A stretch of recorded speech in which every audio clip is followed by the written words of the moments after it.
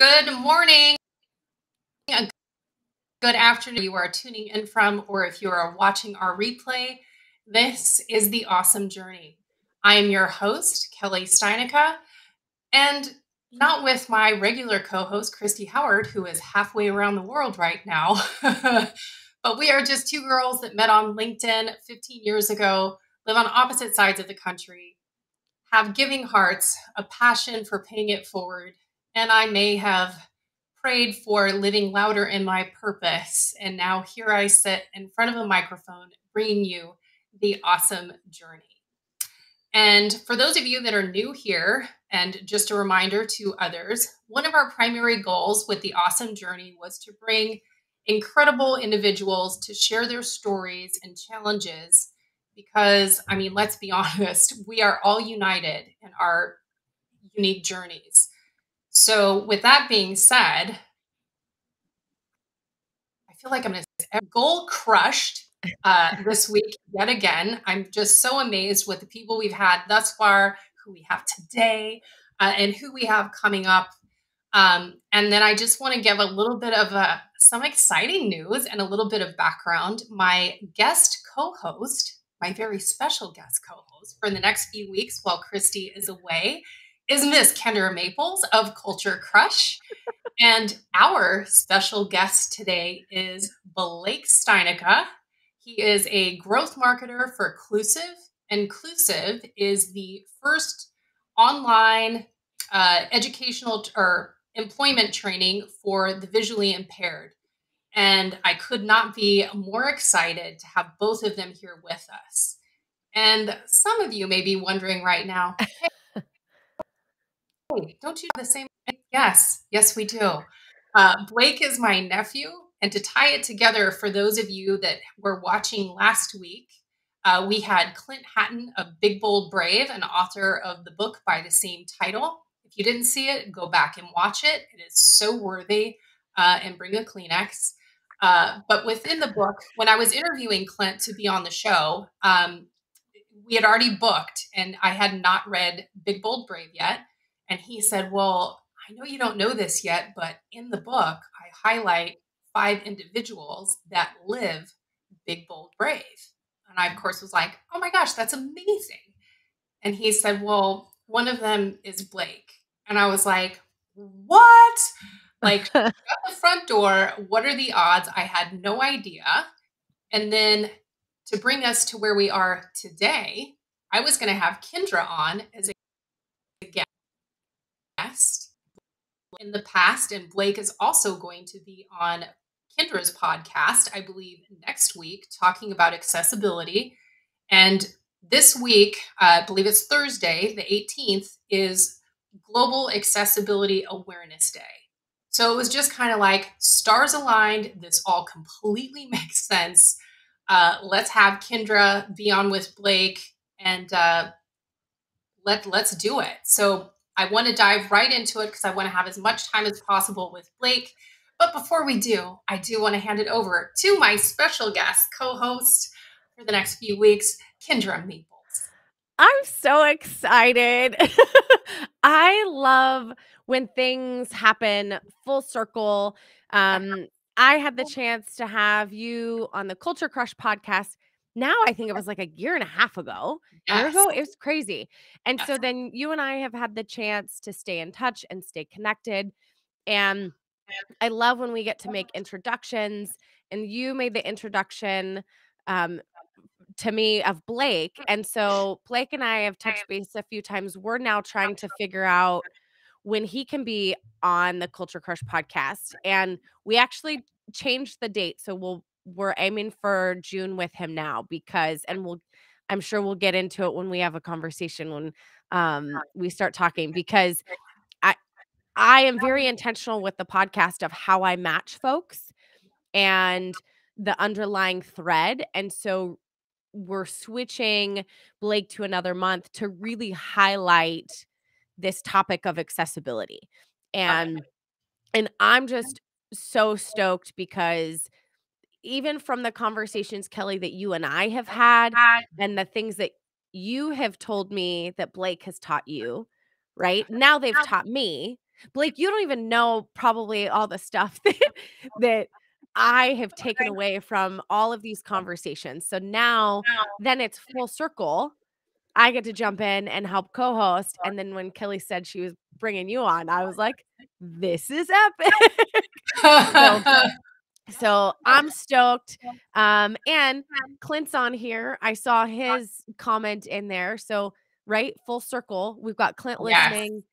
Blake's been in the book. So, without further ado, Blake, I am so stoked that we get to loop you into this conversation today because if we can't get you on the Culture Crush Business Podcast yet because of alignment and whatever, I mean, the stars aligned and made it happen for the three of us today. So I'm so stoked.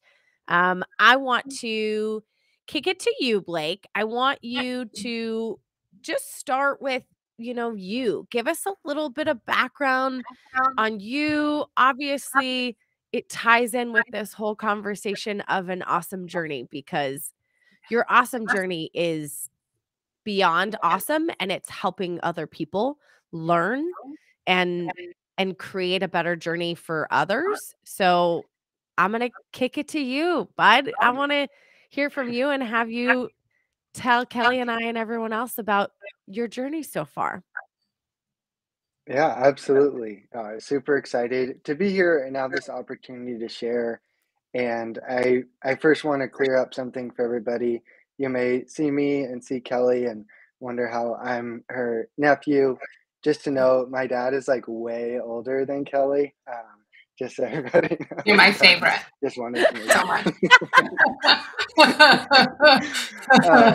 just had to share, make it funny there. But just to share a bit about my journey. So I grew up in San Diego, and I still live in San Diego. And I, like many kids, would played a lot of different sports, and was a very competitive student, and was able-bodied, and definitely took a lot of that for granted. And it was a big, all those things were a big part of my childhood. And at the age of 16, during my junior year of high school, I started to notice some slight vision loss in one eye.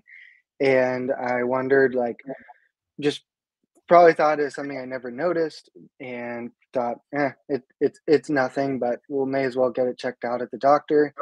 And went to the doctor, and they said, yeah, something seems to be a bit wrong. We don't know what it is.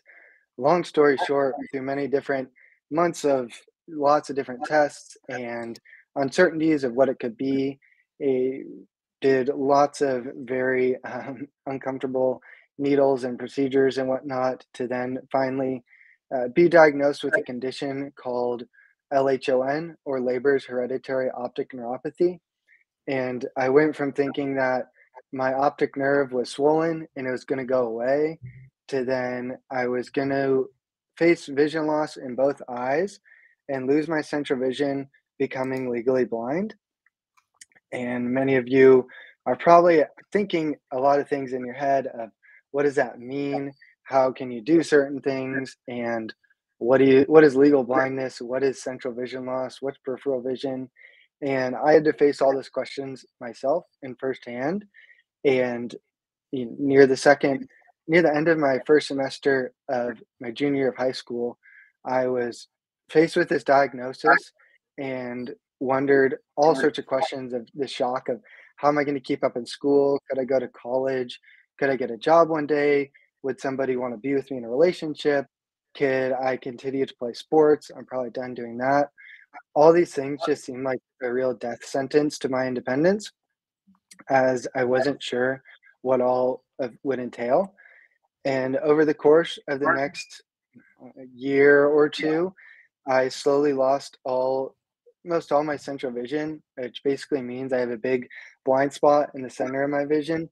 It's just super static, blurry nothingness. But I do still have peripheral vision on like the sides. But your central vision is where your super important vision is, where you see all your detail and you look at everything straight on. And your peripheral vision is actually quite bad. So it provides some unique challenges, and vision is very subjective and difficult to explain. But I started to understand, not, or what the more important part is, it's not, the important thing isn't necessarily oh, what is it going to look like? But how is this going to affect my life? And I was quickly surrounded by people in school and family and friends that showed me I could do the same things just in a different way. And for example, in a time when I wanted to not necessarily cut myself some slack, but I was talking with the school administrator just saying, I'm probably going to have to take easier classes and my grades are probably going to suffer. Just thinking seems like logical. And they're like, nope, you're going to do the same things just in a different way. And you're going to have to learn some new things. And I sure did. Over the course of the rest of high school and then into college, I had to learn lots of new different types of assistive technology, screen reader softwares, and magnification tools, and how to make my coursework more accessible. And college turned out to be a very challenging time where the hardest part for me was not the content, but it was making things accessible. And when I would approach every new semester and each assignment, I would be having to work all this extra time and effort to work with my professor to get the materials early, to get the right people at the school to convert them in an accessible format with my screen reader. And some of this may sound all sorts of confused, like all confusing, but just trying to make points of it was a lot of extra work.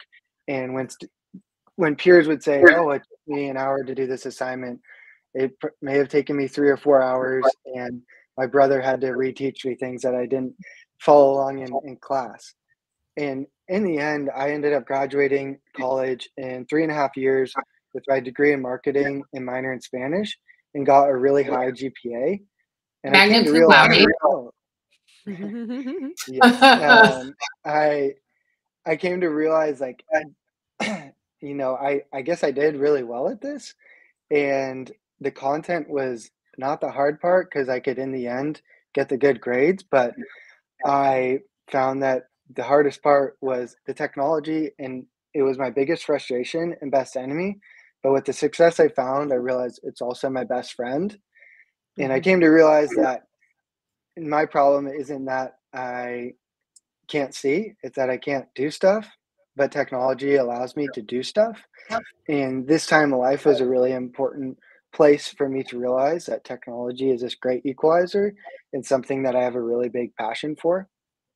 And since college, I've worked in software sales and worked in marketing in the mountain bike industry, as I've always had a passion for mountain biking, which is a whole other story and a place in life that has helped me continue to build a mindset of adapting and overcoming and literally getting back up after crashing and falling, and quite literally, but also helps figuratively in other areas of life as I've relearned to ride. And but I found myself being in a place or having on my heart to want to work in technology and make an impact in this field that I see as a place for such positive change and hope for progress in the blind community.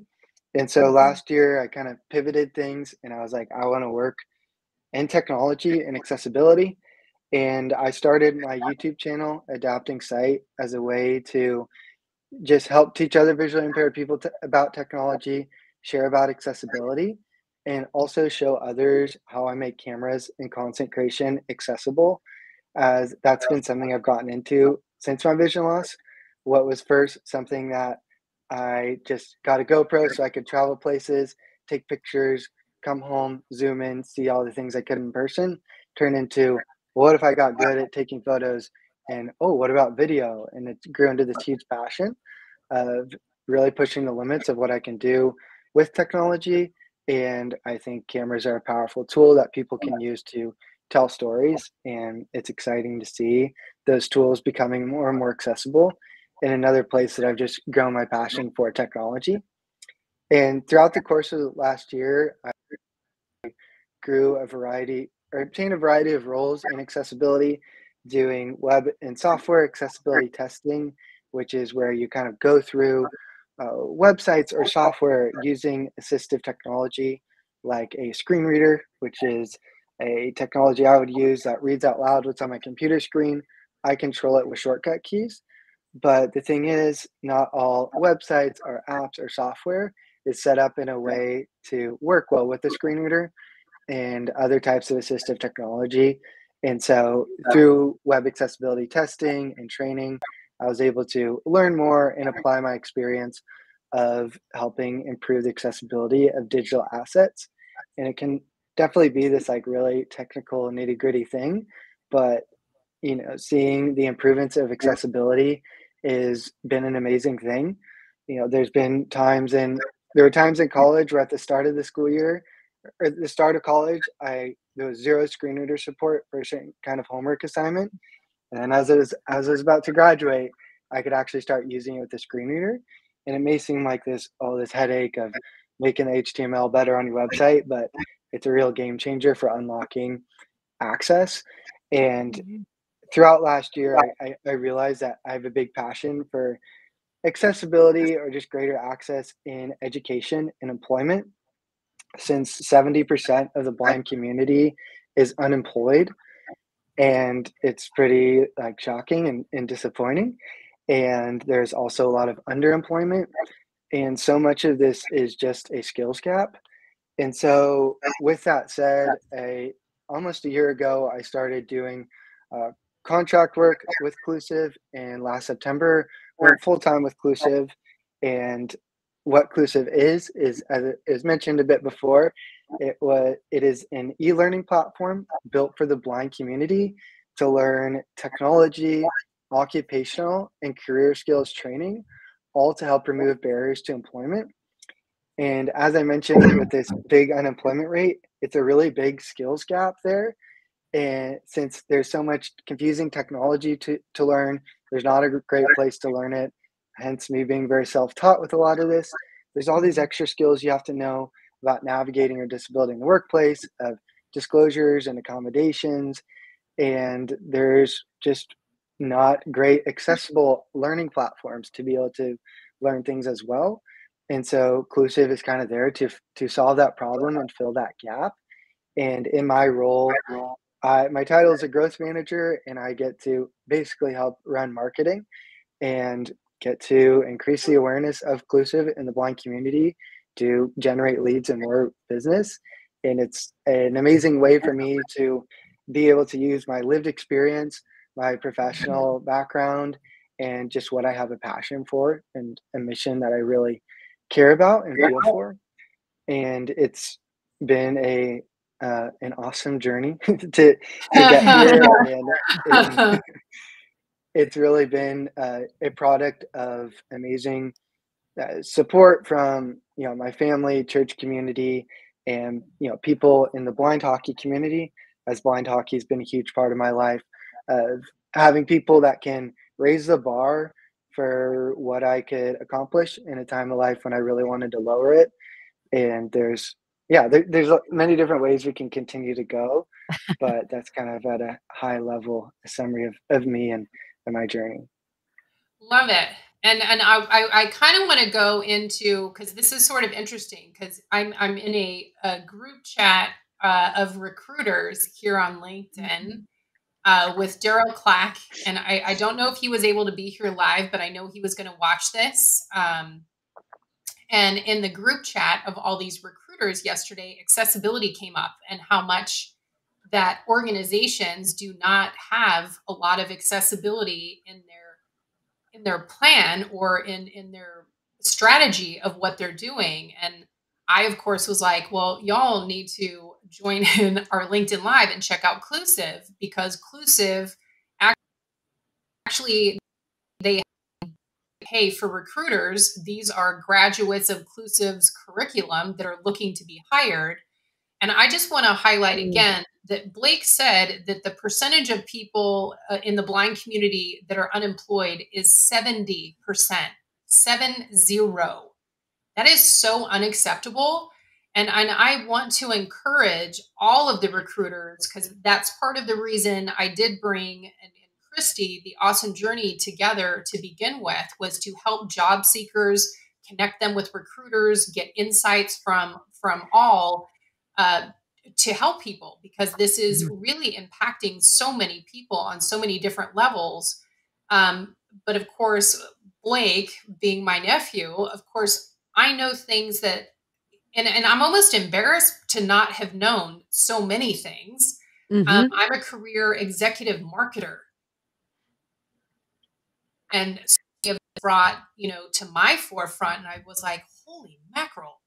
I don't know anybody that has an accessibility best practices within their business." I've been asking all sorts of agencies, other business owners, and it's shocking only Mhm. because everybody is so claiming, DEI and and the most basic things that we do incorrectly with accessibility. And Kindra and I have had many a conversation about this.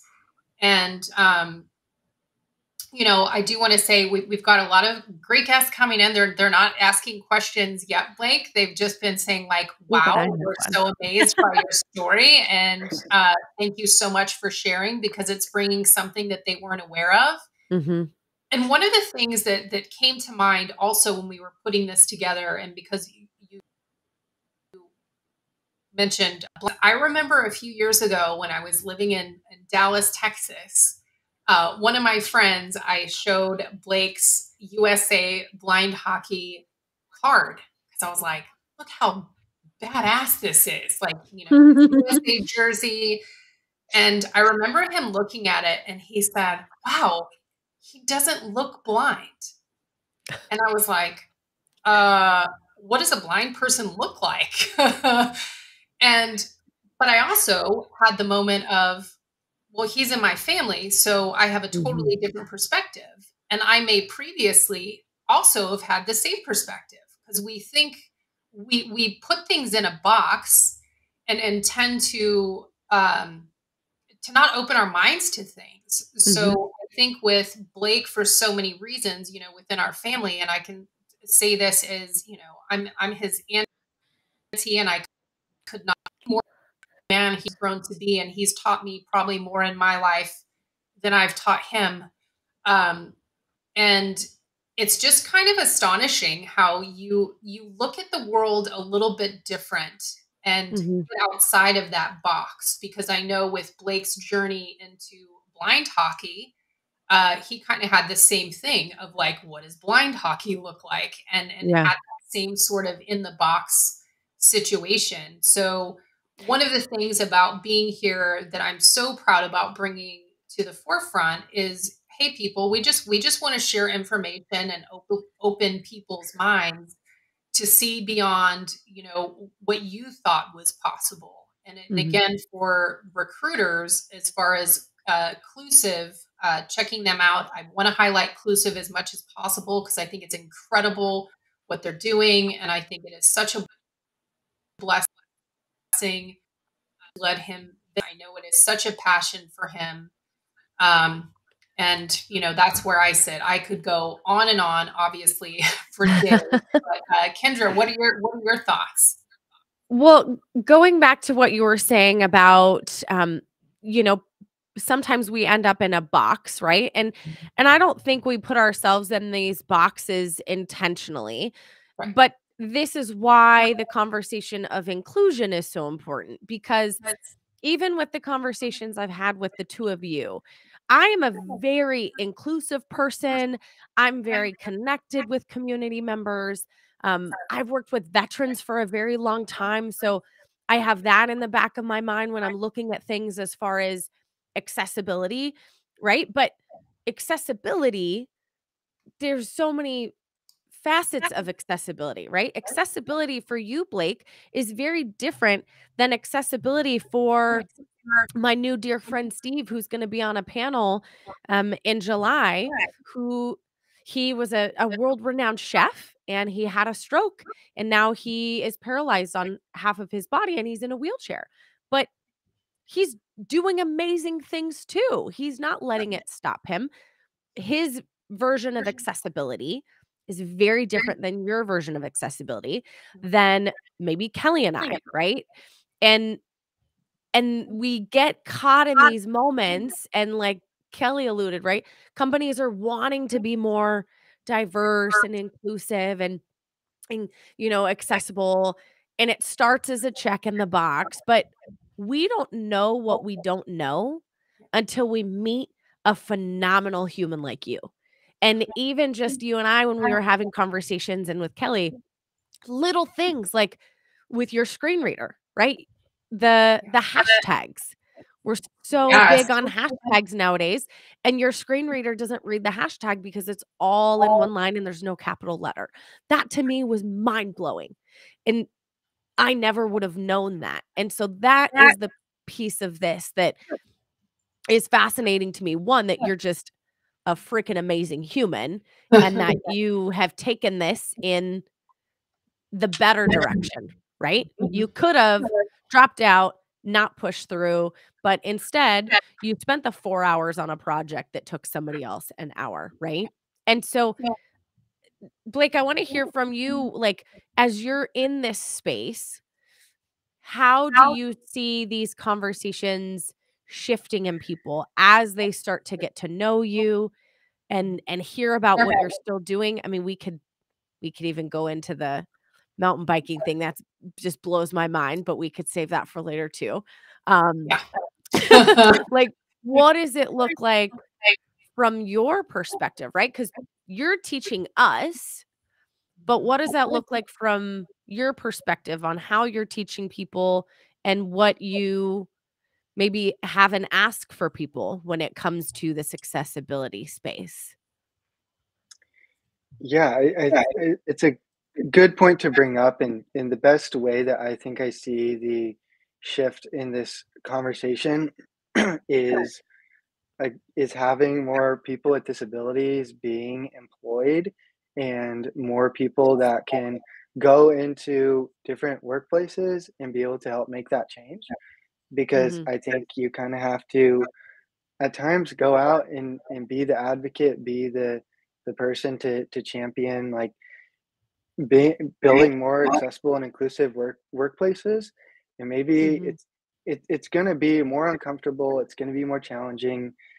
You're going to get more pushback when you are the person with the disability that is going into this new employment situation that they've never had to deal with an accommodation, or their tech stack is not accessible. And Mhm. but I think that's really the best way to go about it. And I know sometimes people say, "Oh, you shouldn't have to do that, and people should just be inclusive and welcoming." It's like, ideally, but like you want to hit it on both sides, but you the best way to grow is through that like those challenges and like uncomfortable situations out of your comfort zone, and it really has to be led by any disability community to make that change and bring more awareness. Mhm. And I think that just speaking to digital accessibility, which kind of hits closest to home to me and what I do, and I think it's just looking at how does digital accessibility affect the role that I'm in, because uh, you may work in accounting and be like, "Oh my gosh, our website's not accessible. How am I going to fix all this?"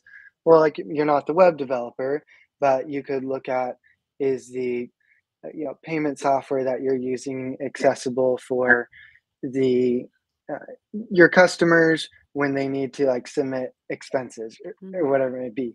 What maybe makes more sense is the marketing professional could that is in social media could look at how am I making all this external content I'm creating more accessible for a variety of users, and understanding the accessibility features of different platforms. And then they can maybe nudge their web developer to say, hey, like these are some things that we could do to improve the website's accessibility. The best thing you could do is work with an assistive technology user Mm. to make those improvements. There are guidelines, the Web Content Accessibility Guidelines, which is a helpful reference, may just confuse you even more, but this conversation can sometimes go back to like compliance, Yeah. and this isn't just a legal or compliant thing. It's really about creating more access and opportunity for people just like anybody else, and but they are there as a reference. So and also just to anybody on this, I'm more than happy to connect on LinkedIn to help answer any specific questions or connect anybody with any other organizations. But it's something that is going to take 1% changes and everybody to be involved, not to make it seem more daunting, but to make it seem more approachable, to if everybody kind of sees their part in moving things forward. Mhm. And what Right. you were saying, Afterward, right? There's multiple people involved too. It's not just the finance guy, Yeah, it's not just the marketing guy, it's right. every angle and every person, right? Yeah. yeah, definitely. It's not just your web developers and software engineers. Everybody can be involved. Yeah. It needs to be a conversation within the organization. And I think, Mhm. that's kind of a bit what we're hitting on. And like, hey, start asking at your company, like what you're doing, because I think it's surprising whenever I've brought this up to some companies and they're like, oh my gosh, we don't have any best practices for accessibility. And they're almost embarrassed, like, oh my Mhm. gosh, I didn't even think about it. And I Mm. was like, wow. And I said, the only reason I'm thinking about it is because I have someone who is blind in my family. And I'm like, wow, I haven't thought about that as a career marketer. So it definitely makes me see things differently. Um, but I also think from the perspective of what Clusive is doing to help uh, the blind and visually impaired get educated to be able to go out and apply Mm. for positions, what is the one thing, because I'm sure this is going to be a very layered uh, question answer situation here, Blake. But I'm thinking about when you are someone going into an organization and you're applying for a position that you know that you would be a perfect fit for, but maybe need some certain things in order to accommodate you because of your situation. When do you bring that up within the interview process? Because I would imagine for many that's to be, gosh, am I going to be putting myself out of the running, or what does that actually look like of what I say and how I approach it? Mhm. Yeah. And even in the Yes. No. beginning, like, when you answer this question, even in the beginning when people are applying for jobs, right? You have those questions at the end that they say don't matter, but Yes. it's, are you a veteran? Are you a female? Are you this? Are you white? Do you have a disability? Right? Yeah. So it starts before you even get past Right. The the knockout questions. yeah, yeah, yeah, yeah. Yeah. And this is a very big topic and conversation that I've had many a times with friends and people that can have varying viewpoints on this. But I think an important just preface to have is there's sometimes this something I've been told in the past, and an assumption a lot of people can have is if you have two people with the same resume, one of them has a disability, we'll just say this person's blind, then they're the employer is going to pick the able-bodied person. And I think I believed that for a long time. I think I believe that still, like, in many circumstances, is a reality. And I think that forced me to be like, okay, then I'll just achieve 125% of what my peers can do, and then they'll see me at 100% of others.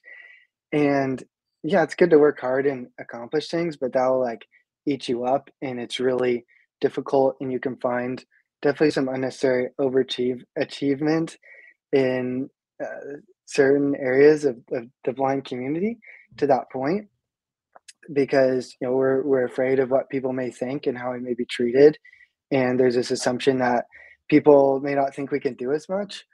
And to the question, I think, in my opinion, I think it's best to disclose as soon and early as possible, because it sometimes it's as awkward and as uncomfortable as you make it. So if you're confident and upfront about it, and maybe it's been an incredibly uncomfortable, humbling, humiliating, nerve-wracking process, but you try to be confident in it. I think it's really helpful to have, and I feel like sometimes you may disclose early and you may have some bad experience, not get an interview for some oddly suspicious reasonings, and then you're like, oh, like they weren't being inclusive and they like discriminate against you or whatever. It's like, well, like you probably wouldn't have wanted to work there. Mm. But maybe you bring it up and there are some awkward conversations, but you can work through it and slowly navigate things together. And I think it's always important to understand the challenges that any employee faces, but it should be up to the employee to communicate what those challenges are and the employer to be receptive to helping them through it. And I think a lot of people could get afraid of like, oh, these accommodations are going to cost a lot of money. And most of the time, it's just going to be like, hey, it's going to depend on the role. But I'd say in a lot of roles that I've been in, it's just like, I need this. This is the technology I use. Does it work with the technology that you're using? And it can be a little more dicey if you're like some government agency that has like a secure firewalls and certain software won't screener software won't work with it. But these are very edge cases, and a lot of times people already have their technology or things they may need, and the accommodations aren't going to be something that costs money. Maybe it might be like, hey, I need a bigger monitor, and it's like, sure, we'll just swap it with somebody else. Or there's one collecting dust over here. Or if you do, you're going to provide that accommodation that does cost money. It's going to be unlocking so much potential. Mm-hmm. And I think anybody should invest in their employees' greater success and productivity. And I think just for the employers and recruiter side of things, it's just being more open to hiring and interacting with people with disabilities and realizing that, it's going to be new and uncomfortable, but just having an open mind and realizing if you want people that are adaptable, creative, can persevere through things, are determined, like that's what a disability causes you to do. So I feel like it's seeing it more as an asset is super important. Yeah. And I just, as you were saying all that, I'm thinking that, uh, but going out, I would think that would Yeah. be semi beneficial for someone with a visual impairment of any sort, because then you're able to use your own equipment and then now maybe don't even need to have that conversation. What are your thoughts on that, Blake? Yes, I remote work has been amazing any for anybody, and especially when on one angle, if not able to drive, it's nice to not have to deal with that, and it allows me to expand my reach of where I want to work, and I can work for a company that's based in Austin and has people scattered all around, and it is definitely helpful where uh, I can create my own setup here. And we got when I was hired, each employee gets like a stipend for their home office, and I was able to use that for certain things that would help me. Sure, it's great. It's getting certain things that anybody else maybe would, but it's accommodating my space for my best use case. And it's it's also nice when a lot of the it's not like you have to go to a workplace and connect to their servers. Like we're using all these other tools, like you're using the Google suite of tools and your Salesforce and whatever social media tools.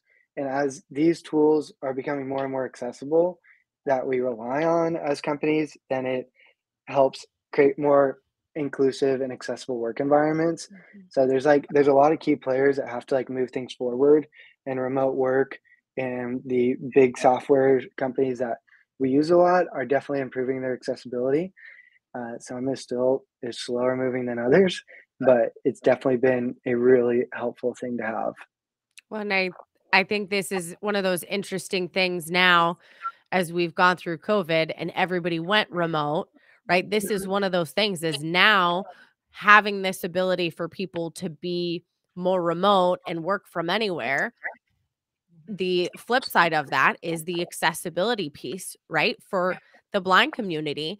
I think like when you and I talked, now it means you don't have to worry when you're being forced to go into an office. Now you don't have to struggle with just getting into the office is an ordeal of its own. How do you get a ride with your wife? How do do you Uber, make sure you're in the right Uber, like all of these crazy things just for you to start your day. Whereas if we can just let people start their day from their home where you already have, like you said, you've got your setup. Maybe you just need a couple extra things here and there. You've got your setup, you've got your tools. This hybrid and this, work from home and remote thing, it helps this accessibility piece for folks so much more.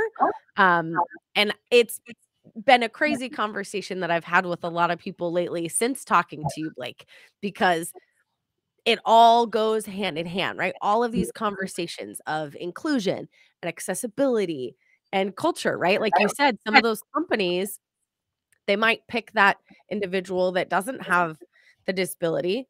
Well, one, that's their loss, but two, Yes. you don't want to work for that culture anyway. And Nope. so all of these pieces just kind of overlap and they become this whole conversation. And I just love, that I've learned and been able to pick up pieces from you and even from Kelly that she's learned from you.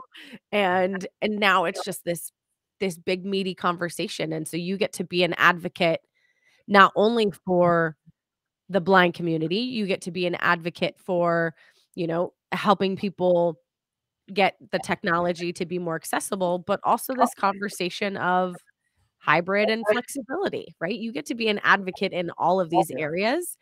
And I've learned from you, and I think it's a pretty amazing, pretty awesome journey you've had. Yes. And I Helping do everyone want to out. share that we do have a question here for you, Blake, from Clint. So, are there any organizations on LinkedIn that are advocates and influential that any of us could follow and share posts with other business people, HR people, recruiters, etc., to help create broader awareness and solutions? Yeah, in terms of on LinkedIn, there's two people that come to mind that I think are great to follow. Cam Baudouin, Yes, I've learned so I much think from him too. yeah, yeah. If you could put his name in the Yeah, chat we'll because put it in the chat for it looks sure. like it's cool. And Meryl Evans is another great person to follow. She, she has a lot of great tips and shares from her lived experience as well. Gosh, I'm trying to think of other people on LinkedIn. Those two are just a great place to start, and they post a lot. They share a lot of resources, and other organizations that I think could be relevant in this conversation. Lime Connect is an organization that is for people with disabilities. They have a job board and resources for employment. On the other end, they have their employee partnership or employer partnerships can hire people through Lime Connect if they want to hire disabled talent. That's a cool organization. And one other organization that you could look at on LinkedIn that I feel like I do see a good amount is Fable.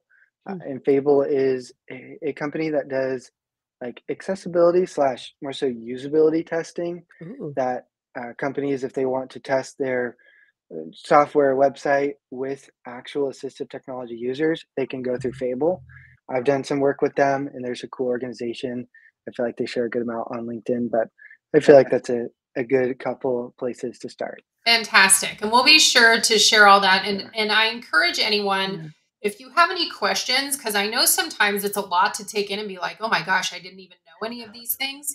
Please do go back to the chat later, send your questions, do connect. I mean, I know I say this, doing lives because we're trying to be private. We're doing them because we're trying to get the word out of something that we think is helpful for everyone.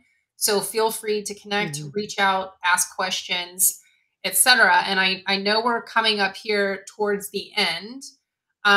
And really what I wanted to do, and Blake, I'll allow you to decide if there's enough time or not, but I would love to have you tell a little bit about your athletic journey. And when Kindra was talking about mountain biking, and Blake mentioned it earlier, y'all, we're not talking about that Blake's riding on a flat pavement on a mountain bike. He is going down a mountain on the rocks, on narrow paths with a guide. And I mean, because I'm his auntie, of course, it gives me an adrenaline rush when I watch him, but I'm always like, man, I'm sighted. And when I was younger, I would never have done that. Like it is amazing. If you would like to share a little bit more about your athletic journey, Blake, as we wrap up, I would love that. Yeah, for sure. Yeah, I think sports were definitely something that I quickly thought I was gonna be done doing, and I was playing lacrosse in high school, had to stop doing that, and but hockey and mountain biking were, like, my 2 favorite things, and they're crazy enough and can be dangerous enough on their own, uh, especially with mountain biking. I've always been the person that wanted to find the craziest way down, and so that kind of lends it to be a little bit more difficult to continue. But with both things, it was this slow journey of realizing, okay, I feel like I could continue to do this, but just have a different way of just in a different way. And the big thing that unlocked for me was there was a variety of things. It was getting around people that showed me I could keep doing it, Mhm. and it was going to a blind hockey event after being like, no, like I don't know, like I don't want to play with these disabled people that are probably like kind of weird. It's gonna be kind of slow and not fun. And like I went and like some of them were weird and I loved it because I was like, you're my kind of weird in terms of we're in this weird situations where I'm like, wait, there's other people like me that grew up playing hockey and lost their vision and I could keep playing and it's like, whoa, these people are pretty good. And it showed me like I could relearn these things and it would just take time. Mhm. Uh, and kind of to not to put you on blast here into Kelly, but to your point of like a lot of times people will say like, wow, like I can see perfectly and I can't do that. I can't like play hockey that way. I can't mountain bike, whatever it may be. And I always like uh, taken aback by that and don't always know what to say. But what one time and playing hockey, playing hockey with sighted people, someone told me that, and I was just like, well, like I just practice a lot, and Mhm. they were like, or I practice a lot in my garage, Yes. and they're like, yeah, well, I guess I'd rather just sit on the couch. And it was this interesting point of like, it is crazy that I do some of these things, but it really is just a matter of doing it a lot, practicing it a lot, Mhm. believing that you can, and realizing that it also had to realize like my vision may not work, but my body still does. Mhm. And I think we can set a lot more limits on ourselves that are not true or very accurate. And all these things, like I hope they can apply to all other areas of life. And for others and we can realize like not to limit ourselves as much and know that things are a lot of time just a matter of practice and learning from your mistakes because through all I can share the highlight reels things I've done in sport but I make way more mistakes than others but I know that's going to make me better and these things I can apply to other areas of my life and I think it's important to find something that it's fun to adapt and overcome in like sports so that I could then apply it in other areas of life that I've been through in school and in work and just other things to build that character and confidence. So that I guess that's a I don't know how much more time we have. I'm happy to keep sharing on any questions there, but that's a kind of quick overview of sports and stuff there. Love it. So, Kindra, what are your final thoughts here, my dear? I just I'm a huge fan of the Steinecke family. And, Blake, I love that you said in there, though, you were talking about it as, you have the passion to keep doing it, to keep practicing, to know you're gonna fail. I have things that I do that people think are crazy, but then I have other things that are probably less crazy that I wouldn't wanna do, right? So, it is hard to Yes. kinda put it into perspective of, like, you look at it as I'm just doing what I love, and I know I'm probably gonna crash, and I'm gonna make some mistakes, right? And you're continuing your journey, and by you continuing your journey, doing some crazy stuff that there's no way in hell I would do it either. Um, but right, I'm going to have other things I'm going to do, but you're going through your journey and you're teaching so many people along the way. And so I love that we get to highlight you here. I love that we're going to highlight you on Culture Crush, you know, and have that conversation.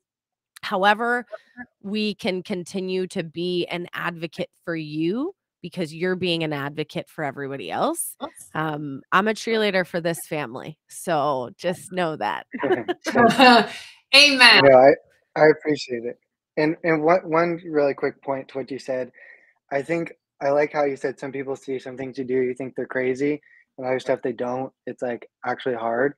And it's like if I showed you the craziest things I've done, the most uncomfortable things, like it would be this videos of me trying to sit through an accounting class that I'm following through none of it on, and I'm sitting there not trying to break down and freak out or uncomfortable process in certain jobs I've had Mhm. in situations or trying to access some new software and it doesn't work and I just want to throw my computer off the roof. Like those are the challenging things Yeah. that people don't always see and get. Kind of a side note, but this is always getting to share and talk helps me better process and know how to communicate these things to others. So thank you Yeah. for helping me process through all this. Yeah. Yes. So, Dean, just to answer your question about Blake, if he's yo-yoing between San Diego and Austin, yes, Clusive is based in Austin. Blake does live in San Diego. He does get to go to Austin on an occasion, but I'm pretty sure is 95% remote. Is that right, Blake? Yeah, for sure. Yeah, I've been to Austin once so far, but I know I'll be back, and I've traveled for other work events and conferences. But if you are in Austin, hit me up too. So Yes, and then Kindra, to play on culture, inclusive culture is totally rad because one of the things is stipend for him to get a cowboy hat because they have Cowboy Hat Yeah. Fridays. And I was like, yes, please. I mean, amazing. So shout out for that. And you know what? We could continue to talk for, I have no doubt, hours and hours and hours because there is so much to learn. But it was so important to me to get to be able to share this and such a blessing to be able to have Kindra and Blake together to share on this week of Global Accessibility Awareness. Thursday is the Global Accessibility Awareness Day, and Blake will be joining me on the Hour of Empower with Donald Cohen. So be sure to check that out. I think our key word that day is hope that we will be talking about. So I can't thank both of you enough for being here today. It has been like an honestly just a dream. I mean, I could go on about Blake and what you have achieved and how you even inspire this old marketing executive to continue to be better and share what you've learned and or what you've taught me and what you continue to teach and share it with the world. And Kindra, for your passion for what you do with culture, for organizations, and also helping spread the word of others and being just an ardent champion for others and their voices. So I appreciate both of you so much. And to everyone out there, we look forward to seeing you next week at 1:11 p.m. Eastern Standard Time for the awesome journey. And go out and make it a great day and enjoy the journey.